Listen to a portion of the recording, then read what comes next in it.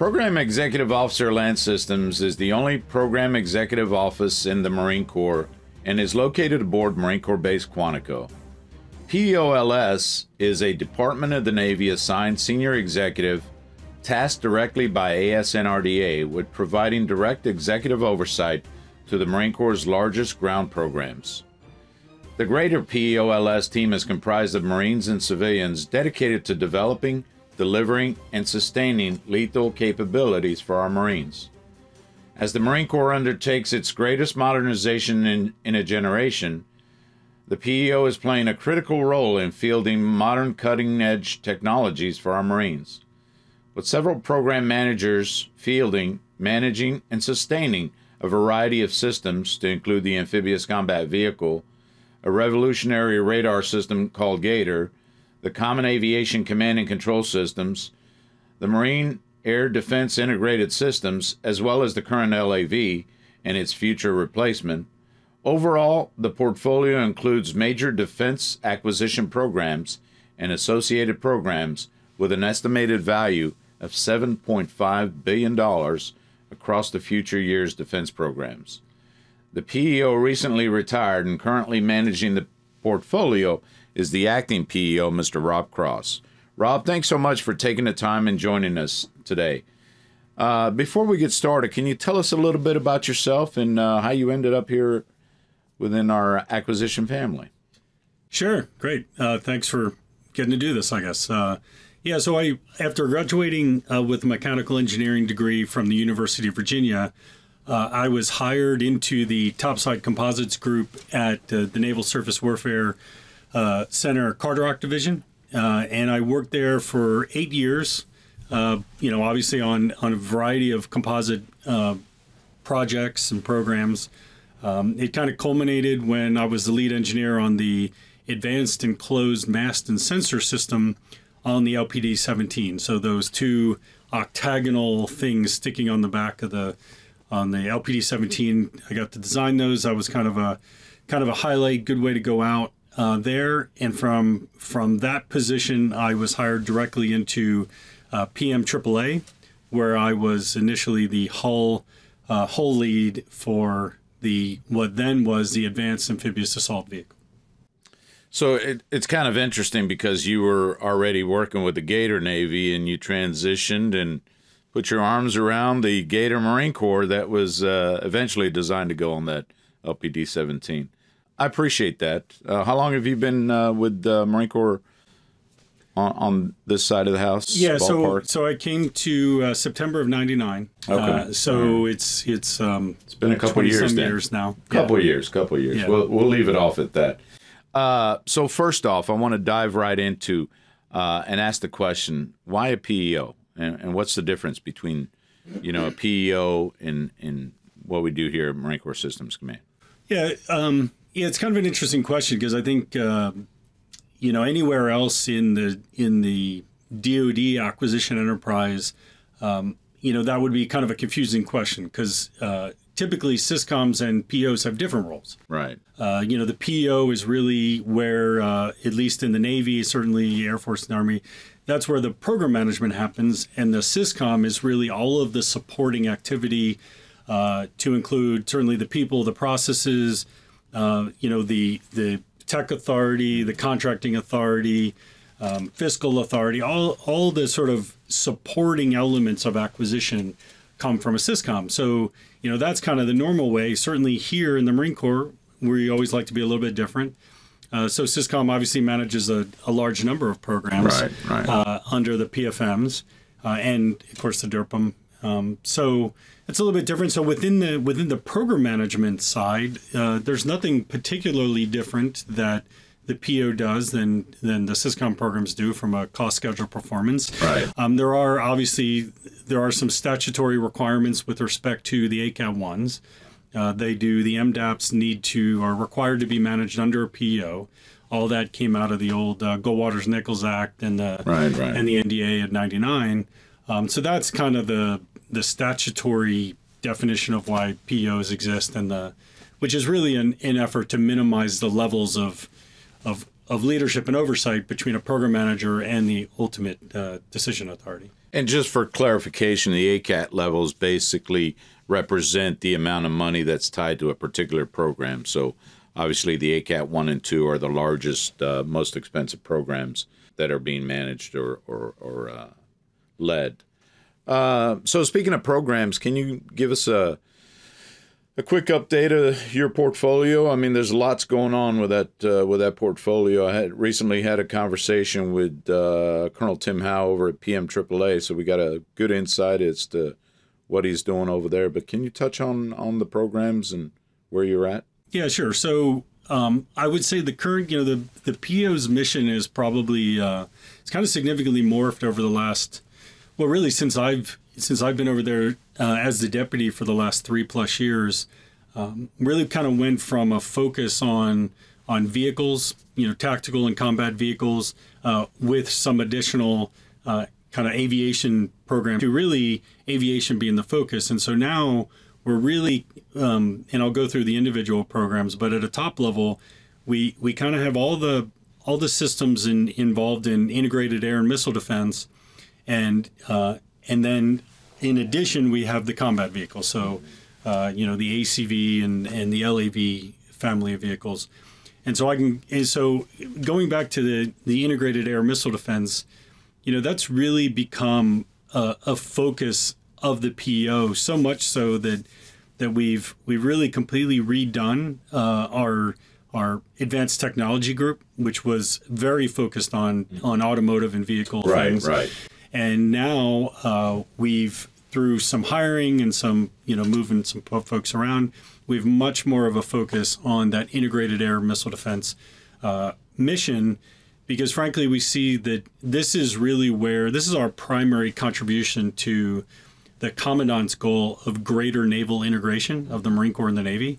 And, with the relatively recent fielding of CEC-2S and Gator, the Marine Corps really has something to offer in that greater IAMD mission with both with the Naval Force, but also the Joint Force. And I can touch on some of those. So if we step through some of the programs, you've got inside the Air Command and Control Sensor Netting PM, you have the Common Aviation Command and Control, or CAC-2S, which has been fully fielded for the last year or so.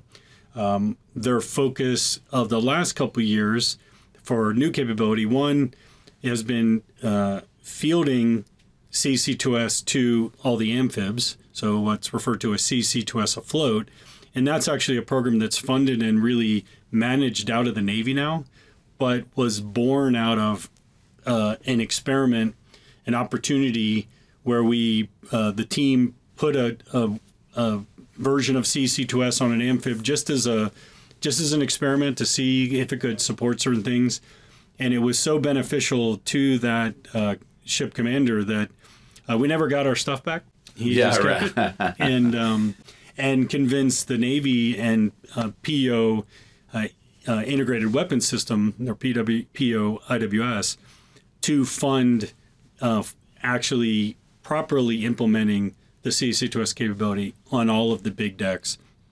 And it really allows them to communicate better with the F-35 and with the ground forces ashore. So it's been a big win all the way around. And, we always like it when somebody else brings money to the table. So that. Oh, absolutely. I heard a lot of praise for that program. I remember several years ago having some personal knowledge of that. But yeah, the Marine Corps doing what the Marine Corps is doing. We went out and built it. We loaned it, and then we lost it. Right. We made it up. But it's turned out to be a great story. Yeah, so that's a great success story for the team, and they continue. They'll be, I think, within the next year, fielding to the last big deck. Meanwhile, with the force design and the establishment of the MLRs, or the Marine Littoral Regiments, right. There's a need for a smaller footprint version of CC-2S. So from that was born this concept of a small form factor CC-2S. So, right now CC-2S is on a couple of Humvees. It'll migrate to a couple of JLTVs at some point. But it's fairly big footprint. Depending on, it can be bigger than that, depending on at what level it's being implemented. Right. Lots of computers, lots of screens, big tents, the whole 9 yards. To set up a full aviation command and control center. But in the advent of the MLRs, there's need for a smaller version of CC2S. So the team is moving out on a small form factor version. In fact, we just had a brief today. So they've done the requirements decomposition over the last 6 months to, how do we give the Marine Corps something that it can use that's smaller, given that we don't have shrink rays just yet, right? So, right. So how do we get this capability to put it on a ULTV? And it'll be a fighting pair of ULTVs. But how do we give them the capability, and what do they need? Because obviously you can't literally have everything that comes to the fight with a full CC2S. So that's been, some of the challenge, and some of the things we're working with both CD&I and the fleet on is to truly understand that requirement. So the team has done some great work with Crane, coming up with a smaller data module. Crane, Indiana, the naval, the Warfare Center up there, right. And hope to have some of that initial offering of just the data module out to the fleet later this year.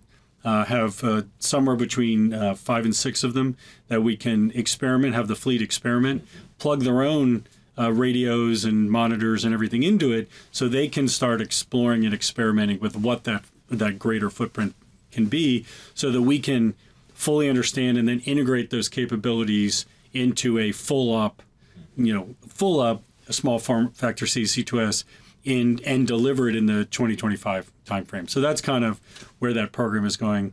And really those are the focuses of AC2SN. Within the Gator program, or the Ground Air Task Oriented Radar program, they are in production. They're in fielding, dealing with all the challenges that you have in early fielding with respect to parts and just infant mortality things. But really doing a good job supporting the fleet. And everywhere the Gator has gone, it always impresses and fills a gap. And in fact, has giving the Marine Corps just a tremendous amount of capability, today in the fight kind of capability. But the Marine, we're not sort of satisfied with that.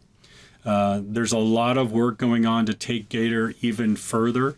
Yeah, I was going to ask you about that. I understand you're looking to increase the numbers of Gators that you were originally planning to. Yeah, so there's not so much originally. The original AAO was higher because it included the air traffic control radars. Gotcha. They were never funded in the program. So it was sort of part of the baseline, part of the original CDD, but never a funded part of the program until potentially now. There is an initiative in the unfunded priority list for an additional number of Gators to fill that requirement. We, of course, don't know yet if that's been funded, but that would allow the procurement of an additional set of Gators to fill that requirement. But in addition, there are other UPLs or initiatives in the UPL list that would fund increases in capability for Gator that are going to be very helpful.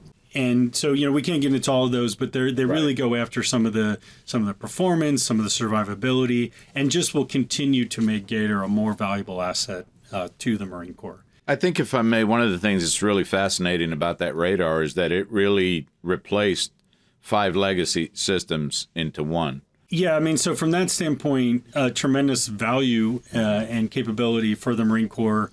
But I think what we're seeing is, as we participate in a variety of experiments with other services in that integrated air missile defense sort of family, everywhere Gator goes, it impresses. It's interesting. We just did a flight test with the Army where Gator served as the sensor, and then working back through the command and control system, CC2S, and then the composite tracking network, the antenna, or CTN, connected back to the Army's fire control capability to launch a Patriot missile. So wow, that's fascinating. That's awesome. We're really making great strides moving towards the idea of the joint all-domain command and control, or the JADC2. So it's been really exciting. But everywhere we take Gator, its ability to keep tracks, see targets, just wows everybody. And in fact, we just essentially sold a Gator to the Air Force to use it at their test range. Because of they were just so impressed with its capability. So, the Marine Corps, it really just opens a lot of doors for the Marine Corps, quite frankly. That's awesome. Into these various these various forums, and we just have something to offer. Yeah, it's great to see that program where it is, because as you know, in a past life of mine, it very expensive program, and it's often frugal service that we are. We like to be good stewards of taxpayers' dollars, but it's challenging if you want the capabilities and the quality. You're going to have to pay the price, but it's great to see the work that they've done and the achievements that that radar has had. Well, and I think it's an interesting, it's interesting you say that, because I think that's, certainly Gator isn't unique, right? In the fact that I think in all of the programs that have been game changers, been sort of big leap forward, whether you're talking CAC2S, I mean, it had certainly plenty of challenges, as Gator did, as another program we'll talk about in a little bit, I think. But the reality is, that's the nature of these advanced tech programs, right? You always put a plan together that's sort of success-oriented, and then when the realities of those technical challenges raise themselves, you can't plan for that, so then it just has the perturbations it has. And as we migrate back to this pure threat environment, the idea of these COTS-based programs, they've been great, very successful, and served the needs of the time. But I see us moving back into that, more significant development programs, not maybe immediately today, but as we progress, you're going to have programs like hypersonic missile programs and these highly technically complex programs that are going to have failures and are going to have challenges. And, but the reality is, if you want the great thing that comes out the back end, like Gator is proving to be, you've kind of got to be willing to put up with some of those things.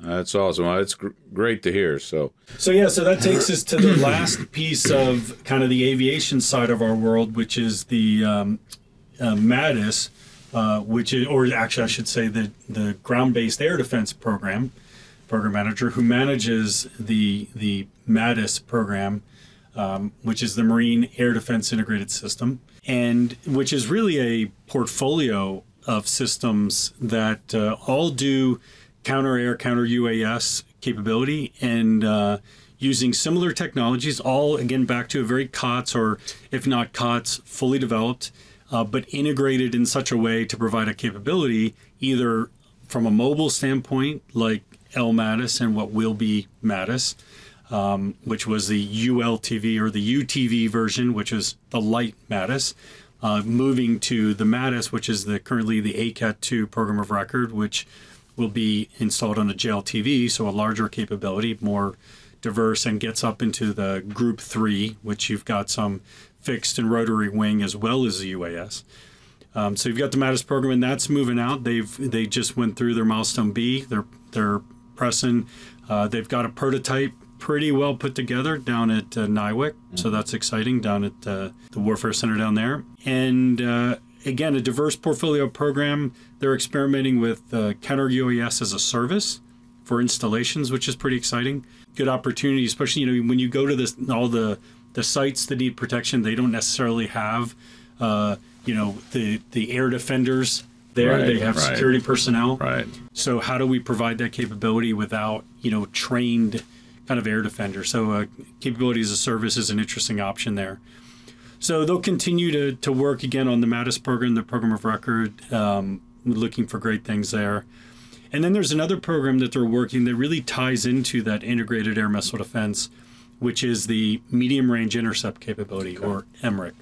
Right now, it's a mid-tier acquisition program. It's a prototyping effort, but extremely exciting. We've done a number of tests. We actually finished a FireX in December with live fire with a variety of incoming missiles, doing essentially different approach angles and whatnot. In Mattis, even though it's a relatively inexpensive system based on the fact that it uses our Gator, it uses our CAC2S, and then we couple that with the relatively inexpensive Israeli missile, the Tamir, which is part of the Iron Dome, and then we use the battle management capability portion of Iron Dome.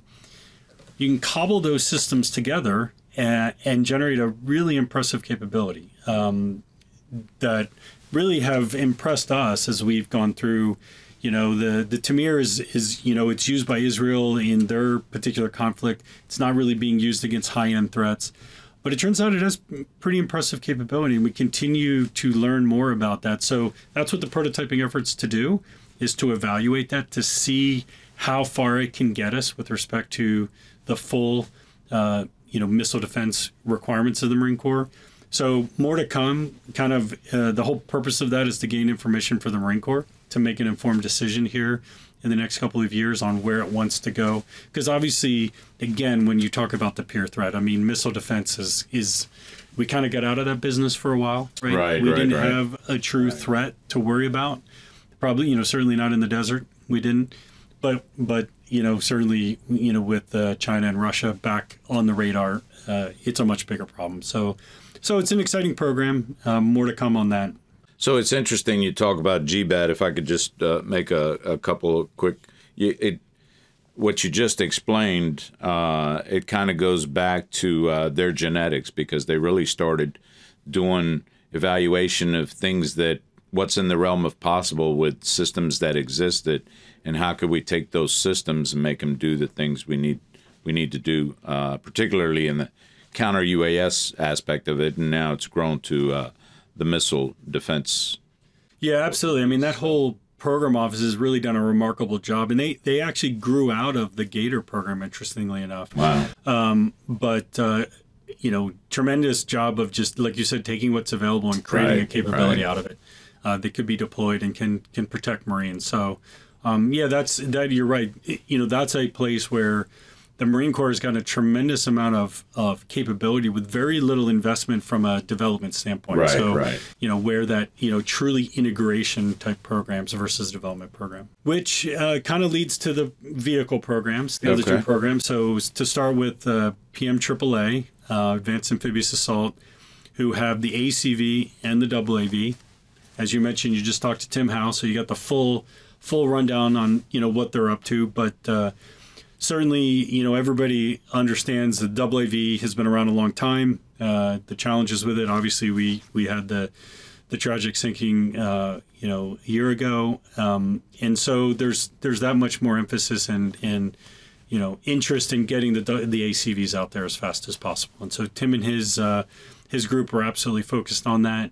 Again, just like Gator, dealing with all of the challenges that a new fielding, runs into. Those initial, hey, this worked great in testing. We give it in the hands of Marines, and all of a sudden something goes a little sideways. So they're working through all that smartly, and just recently awarded the lots 2 through 4 contract.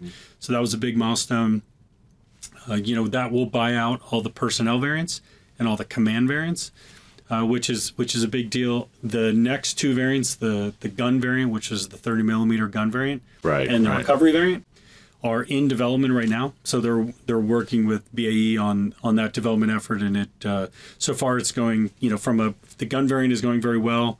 The testing there. The R variant is sort of in concept development. We're doing some experimentation with it, but that's a little more sort of immature, but moving along to meet the timeline. So that's really, again, as Tim, I'm sure, went into greater detail, everything's kind of moving along well. I will say they are learning all the joy that comes from moving from a competitive environment to a sole source environment when it comes to contracting, right? So, that program was really well designed, and I think Mr. Garner, should get a lot of credit for the way that program was designed and the competition that was built in to that program, and the way that they got a lot of the production pricing up till now was in a competitive environment, and the Marine Corps certainly benefited from that.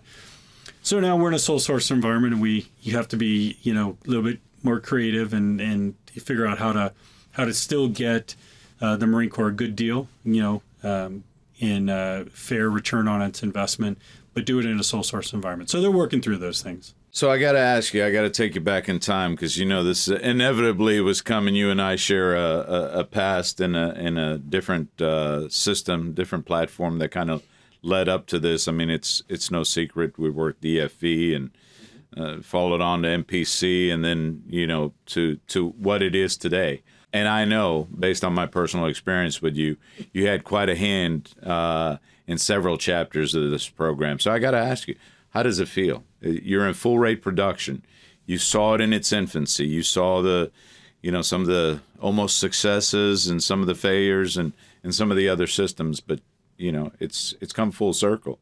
It's out there now. Yeah. So, I mean, first and foremost, it's certainly great to give the Marine Corps and give the Amtrackers, even if they may be Amtruckers now, it's hard to know, but it's certainly great to finally give the Marine Corps a new vehicle to replace the venerable AAV, which has done an amazing job, but frankly, has its struggles being relevant on the modern battlefield. Right. Let's be honest about that. So look, I won't show my age, but if it does as well as I've done, I don't know. It's time to move on. Yeah. So from that point, great, but certainly a little bittersweet from a perspective of, short of coming up with the actual name amphibious combat vehicle, because I just didn't think the NAV was going to make it happen. The new amphibious vehicle, which is what is originally coined. So other than that, I led the program through its original, the ACV program, that is, when it was still a tracked vehicle. I led that through the MDD milestone, and then went off and did the high water speed study with Dr. Burrow, and then kind of departed the pattern.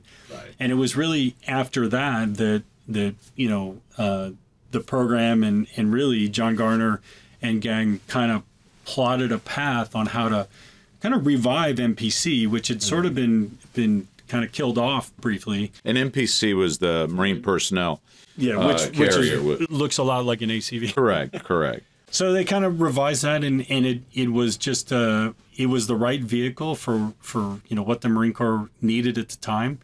But again, and all the credit for that program really goes, Mr. Garner for his visionary to put that program in place that has really executed within months or weeks of what the original plan was. And you have folks like, Colonel Mullins, who led as a PDM for ACV and then as the PM. So he had a long, a big chunk of that where his leadership was critical.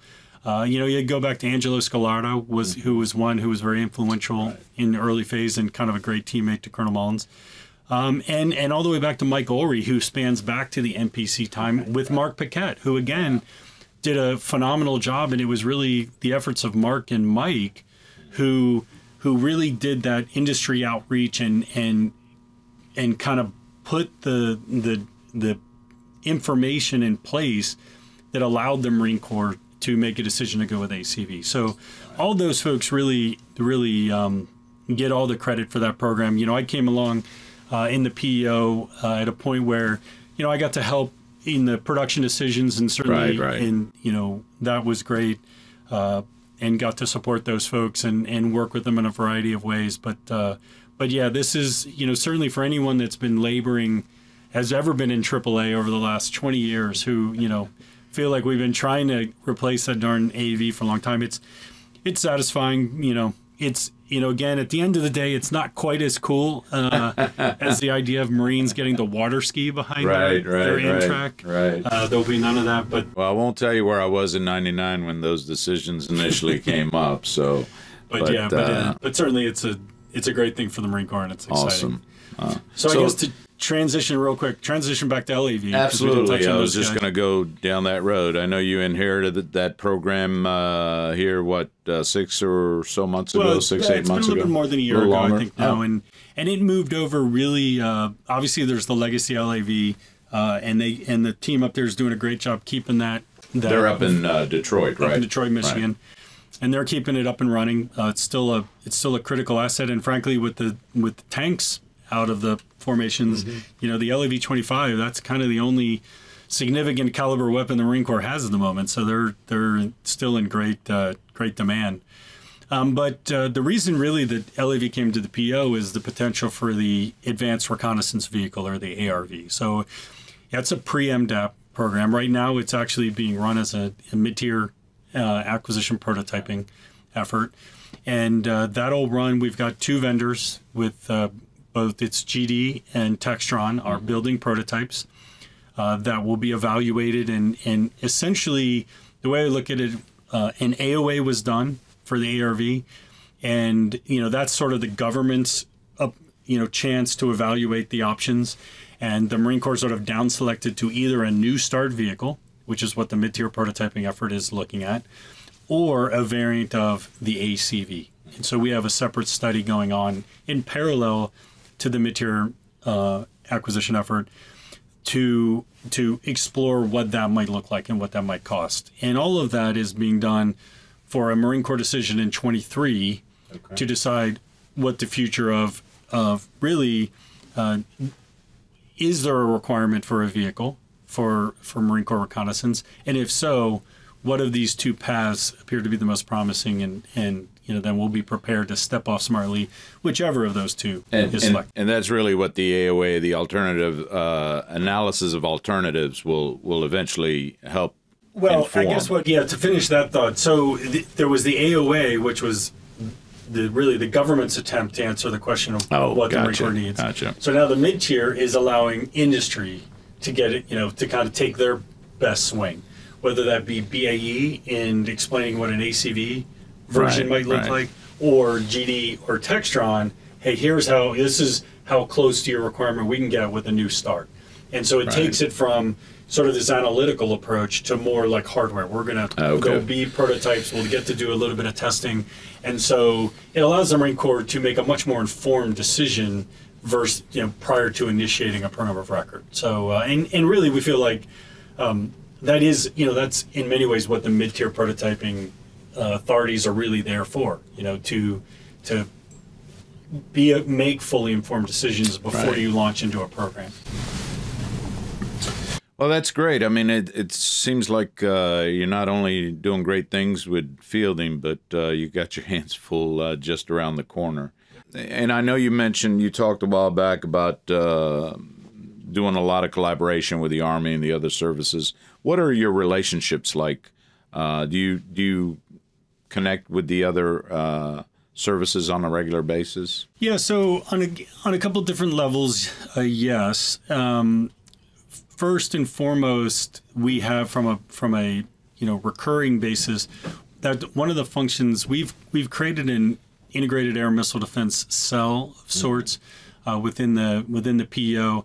John Stroud kind of leads it. Roy Barnhill is really kind of the full-time lead, if you will. And then we had a gentleman named Jason Elliott who we hired who had 20 years of Aegis experience. We actually just recently deployed him to Gator to help them out. But really with that team, they serve as the Marine Corps rep to a number of integrated air missile defense working groups that are either DON level or DOD level. And so that keeps us engaged and keeps us talking in where we can sort of advertise, if you will, what the Marine Corps is bringing to the table these days. And that has resulted in, I mentioned the FT6 with the Army, various tests with the Army. We've done tests with the Navy to show how, Navy ships can use the Gator radar tracks, through CAC2S to engage targets. So through those bodies, we're really sort of advocating to get the Marine Corps' foot in the door in this world, and it's been very successful. So those are kind of the recurring basis. Obviously, through a number of these demos, we've worked very closely with PEO IWS, both IWS-C and then IWS-2 as well, are two of the primary folks within there that we collaborate quite a bit with. But we also work with the Strategic Capabilities Office on a variety of things to look at innovative ways of implementing some of our capabilities, as well as I mentioned the Army. So PEO, Missiles in Space, is who primarily we work with in the Army. And, it's all been very successful. I mean, the exciting thing is we've done these demos and these experiments. In each case, our stuff has really hit it out of the park. And so we kind of keep getting invited back to more and more. Some things, we had a recent one, an interest in putting a gator on top of an LCS. We didn't love that idea for a number of reasons, especially because I wanted to put it right next to a missile system. That seemed all bad. So, but it's great to be, we have the most modern radar out there, and certainly the most modern radar that isn't, bolted to a ship. So, so it gets us invited to a lot of really interesting things, and so it's been exciting. That's great. Great to hear. I know you mentioned NIWC, you mentioned Crane, and a couple others. How important are the various research facilities, and what kind of relationship do you have with some of these DoD research facilities? Well, I think, just like everyone, in the command, the research, the Navy labs are kind of an extension of our technical workforce, right, in a lot of places. And I think certainly in some areas, like if you look at PMAAA, I mean, there's been a relationship with Carderock. In fact, the AAAV program was born out of a project in Carderock, right? And Code 20 at Carderock is where it initiated. And that got us the program and Walt Zeifus, for those who remember Walt. He came out of Code 20. Character in his own right, so we'll leave it at that. Right. So that's a place where we've always relied on for that hydrodynamic type support. But I know, we've also relied on folks like Crane up in Crane, Indiana. They're kind of the gun experts, so we get a lot of gun expertise. And they've also done great things for Mattis and they're now, as I mentioned, small form factor C2S. So that's another one. And then you talk about the NIWC. Those guys, great capability down there. And again, I think this command, we've gotten a ton of support from NIWC Atlantic. We've got P. Reddy down there, he comes from here. Former PM, former PGD, I believe. Yeah. And so, Pete's just a great resource for us and always gets us great help and it certainly works to get us the A team, which is always very helpful. And I would say that, I should mention Dahlgren too. I should mention Dahlgren because first of all, we've been stealing engineers from Dahlgren like crazy because that's where all the integrated air missile defense expertise is. I mean, that's where they grow up. They're 40, 50 miles down the road. Right down the street. So it's easy to steal people because they commute a different direction. Yeah. But we also get a lot of tech support from them and range support. So Dahlgren's been great. And I would say that the labs are going to be even more important to us as we look to the future, as we look to more technical programs, as we look to more technical solutions. And, look, we all know that there's a continued downward pressure on our civ PERS. So as we continue to get work, but we get less money to buy people, we're going to have to rely on that if you want to call it, extended technical workforce more and more. And so I just see the relationships we have with the labs are going to be more and more critical. And I could see us doing even more of a formal relationship the way NAVSEA had to do it in the late 90s when they frankly farmed out all their engineers to the labs and because they couldn't sustain the numbers at the headquarters. And so we're in that same kind of crunch. So I think they're critical. I think they're critical to our success. It's fascinating because you hit on a key point. Relationships are key to a lot of things that we do. And I know you've got a lot of relationships with our industry partners because again, it has to be a partnership to get some of these capabilities to the finish line. What are you looking for from industry in the out years, and what should they be paying attention that maybe they're not paying attention to right now? Well, I mean, to a degree, I would say they can expect more of the same. And what do I mean there? So, this sort of fiscally austere environment that we're in. I mean, we've been in it for a while, and what that means to industry is industry investment, right? I mean, that's one of the ways that they're helping us.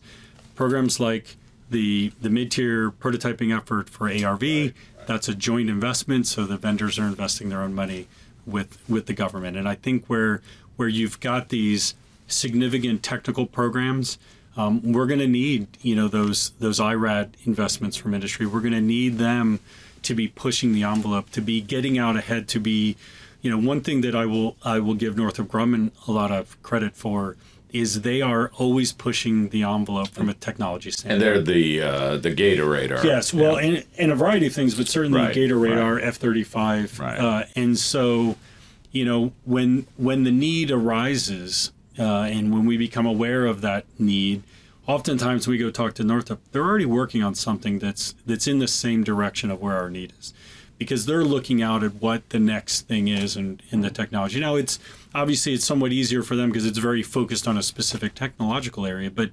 that's the kind of thing we need. We're gonna continue to need. I think also more innovative ways on the sustainment side. We're going to continue to need help there. The cost of sustaining these systems is becoming more and more challenging with less and less money. And so how do we do that in a more economical way? How do they help us do that? Right now they tend to be the most expensive solution.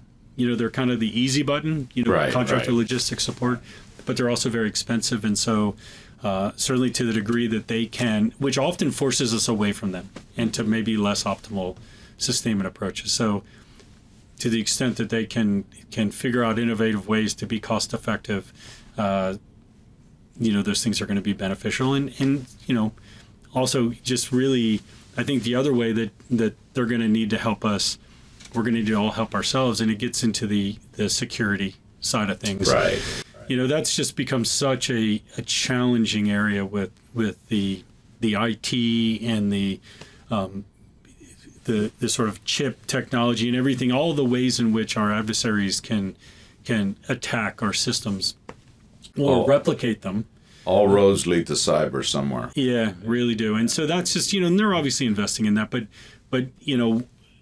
the time of us spending all the money developing these capabilities and having our adversaries just steal it from the hard drives of our contractors or their subcontractors is just, that's just eating our lunch. We got to figure that out. Well, listen, Rob, I don't want to take up too much of your time. First and foremost, this has been extremely informative. And before we get to what many say is our favorite part of the show, I do want to ask you one final question, if I could.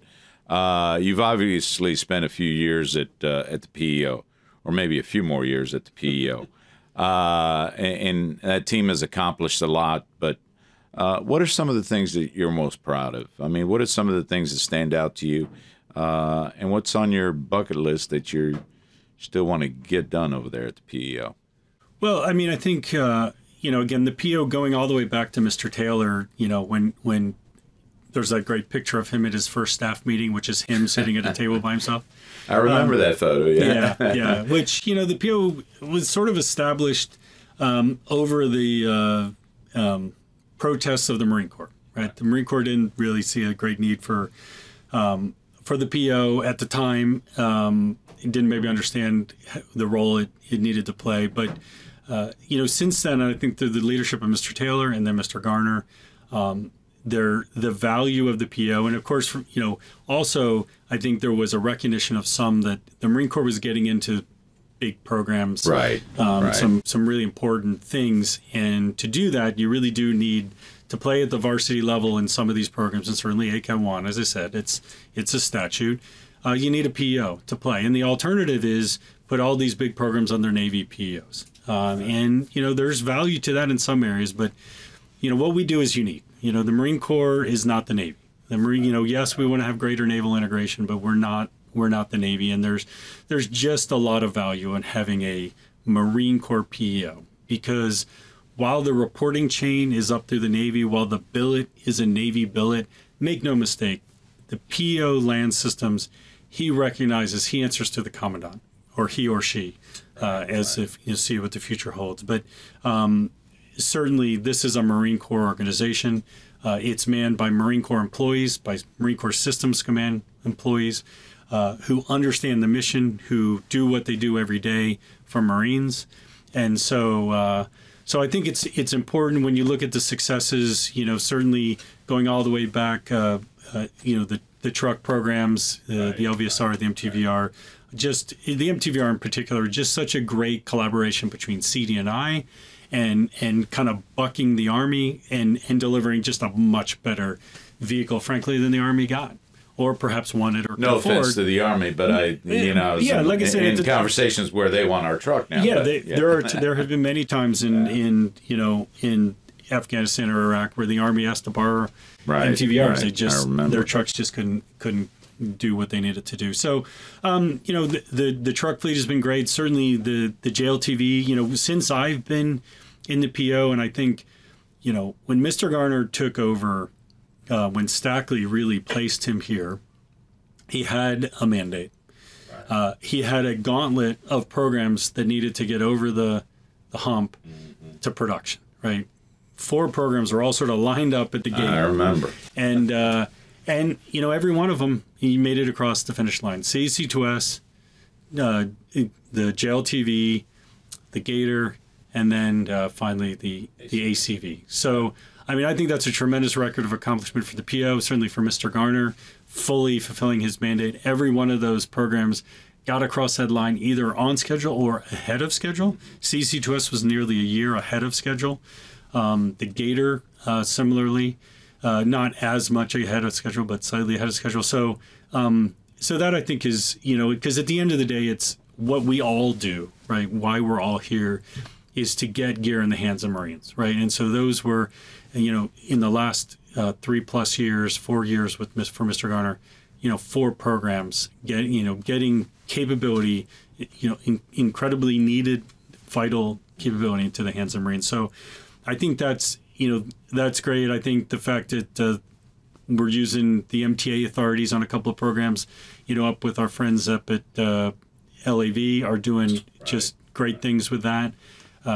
You know, our Mattis program, certainly I think the, you know, with the MREC, but I think the Mattis folks are just really have to be commended for with little money, with no program of record. They just put a tremendous amount of counter UAS capability out there in the hands of Marines, you know, most famously, you know, highlighted by President Trump when they shot down a couple of, or the Marines put, you know, the actual ship commander put the Mattis up on his deck, on the flight deck, going past Iran, and they shot down a couple of Iranian UAS.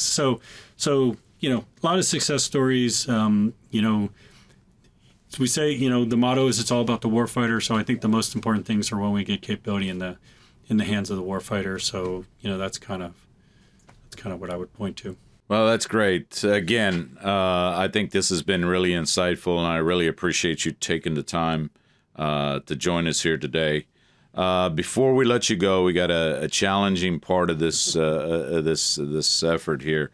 I do have to ask you some difficult questions. Right, lightning round. So if you're ready, let's jump right into our lightning round. All right. What's your favorite vacation spot? I'll go with Sandbridge. It's down near Virginia Beach. That's where our family and friends, we've been vacationing for the last several years, and it's got a little bit of everything for everybody. So we've really enjoyed it. I've gone to more exotic spots, but you know, that's just like, it's like comfort food. It's just easy to get to. That's have awesome. a good time. So. That's and spending a lot of time on 95, I can see. Yeah, we avoid it. So I got to ask you, what's a TV show, book, or movie, or a podcast? I'm going to go podcast. You're going to go podcast? I'm going to go podcast. So I'm going to recommend How Did This Get Made? Oh, okay. Pretty funny. They basically talk about movies that are terrible. And so it's How Did This Get Made? And they just go through it, and they take they sort of revel in the greatness of how bad it was. So, but it's pretty funny. It's a couple of the guys from the show The League. Oh, okay. And it's just a funny show. They have guests and whatnot. So I'll recommend that. It's a little off the beat. I'm surprised. I thought you were going to go movies because I know you're a bit of movie buff, but we'll in the pandemic, we'll movies are kind of hard to come by. I've been waiting for Maverick for 4 years. So if you weren't doing what you're doing now, what would Rob Cross be doing? Yeah, who knows? I guess if not for a hiring freeze at the time, I probably, before I got the job at Carter Rock, I was essentially selected for a position at the Savannah River Project down in Aiken, South Carolina. So I would have been working on nukes this whole time, and I would be glowing at this point, presumably. And maybe I would have had some of those superpowers you're about to ask me about. I am. You knew exactly where I was going. So little green men and everything. So if you had a superpower, what would it be? Yeah. So strangely enough, I thought about a couple things, but I think it's going to be luck. I'm going to go to luck. There was an argument, in the Deadpool 2, back to movies. I referenced a movie. Yeah. So in Deadpool 2, the character Domino has a bit of an argument with Deadpool that her superpower is luck. He's like, that's not a superpower. She's like, yeah, it is. No, it isn't. So, but it turns out her luck pretty much carries the day. So I'm going to go with luck because flying is going to get old. Right. And it's very solitary. You can't really share it with anybody. Yeah. Super strength, you're just going to be carrying everybody's couches. I did the whole invisibility thing. That doesn't work anymore. Yeah, invisibility's no good, right? That's boring. So you can just spy on people. Yeah. So, they're all kind of a burden, but luck, it's just good things are going to keep happening to you, right? So there you go. So I'm going to go with luck. Yeah. Well, listen, that's awesome. Again, thanks for taking the time to join us. Best of luck in the future. Maybe we'll get you back here at another day. Who knows? All right. Who knows what the future holds? Well, this concludes another episode of Equipping the Corps. I hope you've enjoyed our conversation today. If so, please take a couple minutes, leave us a review, subscribe, tell your friends about us. Till next time, Manny Pacheco signing off.